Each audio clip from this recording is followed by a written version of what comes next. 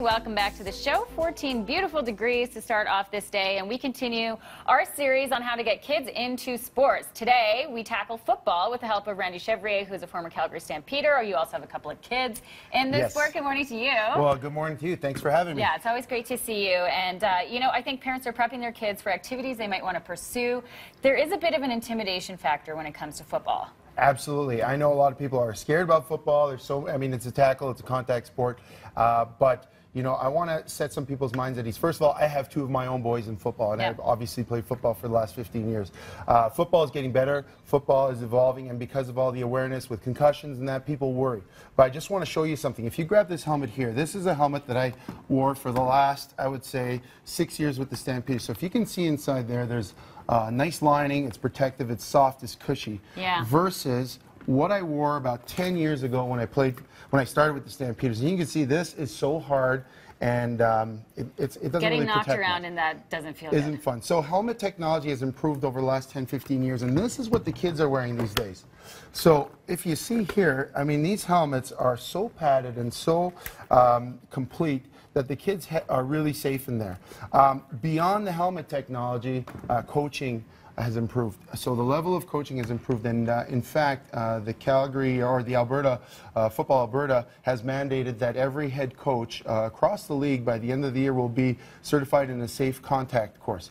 So everyone's going through that, so the kids are being put in safer positions, and I truly believe that football is a great alternative for parents. Like I said, I put my own kids in it. Okay, now when does the contact begin? At what age? It starts as early as the Atom level, which is 8 to 10-year-olds. So I have two of my boys in the Atom, and the contact starts there. It's full tackle, full gear. I brought some of the gear to show you what they use. Okay. So obviously we start with the helmet, most important piece. It's not a weapon. So when we teach our kids to tackle, the helmet is on the side of the contact, but it does protect them. They need that protection because if they do get hit, this will take care of them. So the helmet is the most important.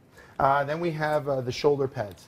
Now, the shoulder pads vary by position, but typically they're fitted by the coaches, parents, and some teams have equipment managers to give them the right pair of shoulders that will protect their shoulders and protect their chest, because that's where a lot of the contact comes, shoulders and chest. Okay. So depending on the program, are you investing in the equipment, or is the club providing you with equipment? That's the great thing about football. They provide everything. They provide the helmet, the pads, they provide all the leg pads, so you've got all your shin, knee, or not your shin, excuse me, your thigh, butt pads they call them. So these are the butt pads right here. It's easy to put on. It's just like an Under Armour. And then they got their pants. The only thing that we suggest buying is a decent pair of cleats for your kids. And I mean, you don't have to go break the bank. These are my sons. They're little tiny shoes. Cute. So just a pair of cleats, because we play a lot on grass fields or even down at Shoal Ice. All the games are actually at Shoal Ice. And a good pair of gloves. The reason we say a good pair of gloves is not because they're going to catch footballs like Odell Beckham Jr., but it just protects their fingers. A lot of times they jam their fingers and they get scratched up, and you want the kids to have fun.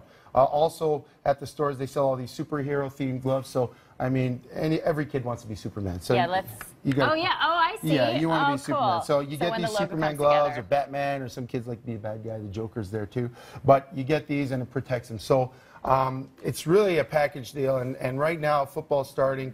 The Bantams and Pee-wees have started practicing across Calgary, but anybody that wants to go and try out, they'll still take a look at a kid and see if they can get on the team. Adams start next week, I believe.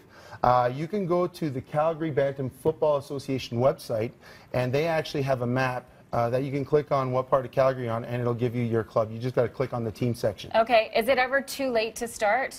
No, never too late to start. In fact, I started playing football at the age of 18. Wow. I never touched a football, never watched a football game. I walked onto a field and I was using wrestling moves to try and tackle people.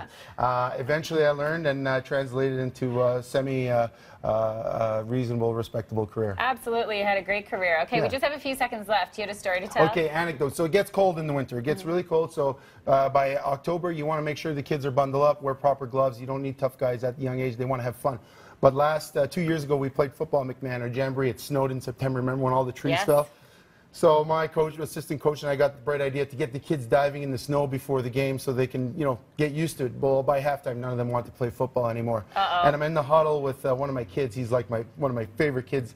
He's like, Coach, and I'm trying to read the play. I'm like, I can't talk now. He's like, Coach. I'm like, I can't talk now, Liam. I got to give the play. And he's like, Coach, just want to let you know, if you put your hands down your pants, they stay warm.